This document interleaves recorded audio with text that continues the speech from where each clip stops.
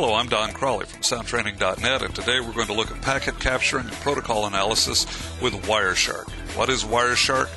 Wireshark is really the de facto standard in packet capturing and protocol analysis in the networking industry. It's a tool that was developed in 1998 by Gerald Combs. Today it's maintained by a large group of some of the preeminent experts in networking worldwide. What can you do with it? Well, you can use it to capture packets and analyze your network traffic. You can identify and analyze the protocols that are in use on particular network segments. Then you can identify the source and the destination of traffic, identify who's using your network and what for. And then finally, you can display the contents of the packets. It's a great tool. At the end of the video, I'll show you where you can download it for free. In our demo, we're going to start a packet capture with Wireshark. Then we're going to use Telnet to log on to a Cisco switch. Why Telnet? Well, because Telnet, as you'd probably know, and as any self-respecting IT person should know, is a notoriously non-secure protocol. The entire session is in clear text. There's no encryption, and that will allow us to view the contents of the packets. Once we've logged on, we'll stop the capture, and then we'll view and sort the protocols. So we'll see TCP, Telnet, perhaps ARP, maybe a couple of other protocols that are in use, and then finally we'll view the unencrypted authentication. So if you're ready, let's take a look at Wireshark.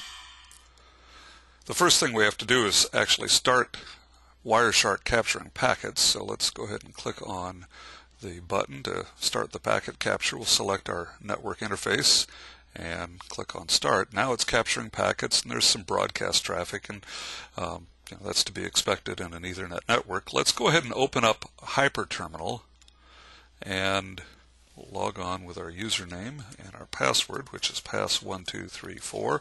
There's a secure password. Just joking, obviously. And now we're logged on to Kilgan. What you ask is Kilgan. Kilgan is a 20th century pipe organ builder, and I'm a fan of the pipe organ, so I tend to name my devices and my networks after pipe organ companies. Now let's go back over to Wireshark, and here you can see all of the traffic that it's capturing. There's a lot of broadcast traffic and so on. Let's stop the capture just because we've already got what we need. And notice a couple of things. First of all, as I mentioned, there's a lot of different types of traffic there. We see ARP traffic and Telnet, TCP traffic. There's some browser traffic and various other types of traffic going around the network. This is very helpful when you're trying to identify the types of traffic in your network. Maybe you need to allow a certain protocol through a router and you're not sure exactly which one it is that a particular service is using. So you can do this to see what types of traffic a particular service is using. And you can sort by clicking on the column header. So we've sorted by protocol type, and it does it alphabetically. That's handy. Let's go back and sort by our sequence number, and here you can see this column shows the time, then the source of the traffic, then the destination, protocol type, and information about the particular packet. Each one of these lines represents a packet, and down at the bottom we see the ASCII character content of each of the packets. Again, a little overwhelming, so one of the things that we can do is we can put a filter on it. Let's come up here where it says filter, and we'll just start typing. Notice that as I type T, the background turns to red. That's because there's actually a syntax checker in there, so it'll turn to green when the syntax is correct. We'll go ahead and apply the filter, and now we're just looking at Telnet packets. Very handy.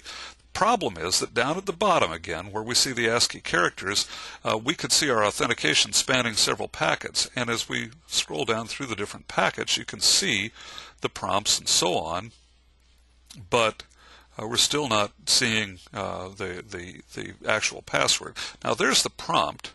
If we go to the next packet, there we see the P, then A, S, S, 1, 2, 3, 4.